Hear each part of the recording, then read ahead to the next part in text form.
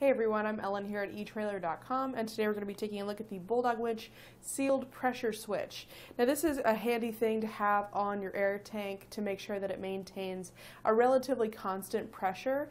This little switch is going to turn the compressor on whenever it drops below 85 psi, and then it'll kick off whenever it gets to 105 psi. So it's going to keep it in that range between about 90 and 100 psi.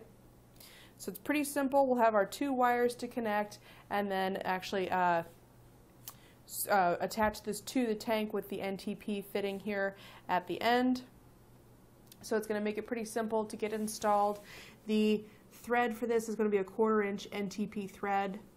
Again, our pressure is going to, or our pressure gauge is going to kick on that compressor at 85 psi and then turn it off at 100 psi. It has a max amp rating of 30 amps, and it works with 12 volt and 24 volt systems. The total size for this is about 2.5 inches long. If you go from the very end of our fitting to the end of the switch, but assuming that it's mounted on your tank, it's about 2.25 inch long, giving a little bit of room for those cables to get out. The wires coming off of there are about 5.5 inches long, so you'll have about a 5.5 inch lead to work with to connect to power and ground. The diameter of this plug is going to be about 7/8 of an inch, so just under an inch wide.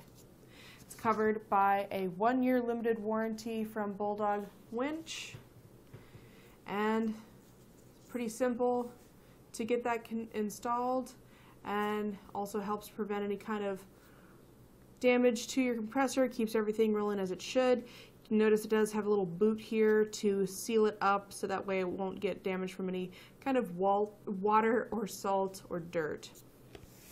That's pretty much all there is to it for our look at the sealed pressure switch for your Bulldog Winch air tank. If you need any other parts or replacement pieces for your air tank from Bulldog Winch, you should check us out here at etrailer.com. We have a lot of things to suit your needs. So thanks for watching, and we'll see you next time.